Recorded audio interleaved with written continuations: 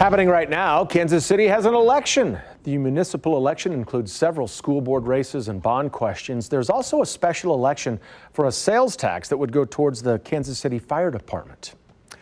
The coronavirus pandemic has changed everything, it seems, and the simple act of casting your vote isn't immune.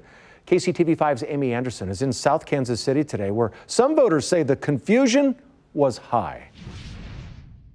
Well, there is confusion tonight for a number of reasons, and when you hear the numbers behind it, you'll understand why it has been so difficult to keep things straight. Says to come here. Every door's locked. I can't vote.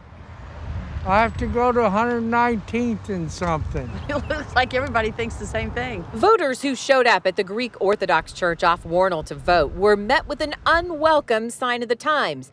Because of COVID-19, the number of polling locations has dwindled, and some people didn't get the late notice. It's going to inconvenience a lot of people, my opinion. It's not me, I'm retired and I have the time to do it. But here's what happened. The election was supposed to be held back in April, but thanks to the coronavirus, the date was pushed to June 2nd.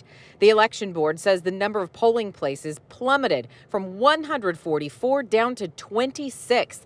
That meant people who had been voting in the same place for decades would be switching it up. And while it was inconvenient, most voters we talked to say they get it. So it don't really bother me. It's a small inconvenience to pay for, considering everything that's going on in this country. It would have been nice to have somebody here to help direct us, but it's okay. We're resilient. This is not a thing. Here is the other issue. The election board says it lost more than half its poll workers because they're in the high-risk category for complications from COVID. They say they are desperate for people to sign up for future elections. Reporting in South Kansas City, Missouri, Amy Anderson, KCTV5 News.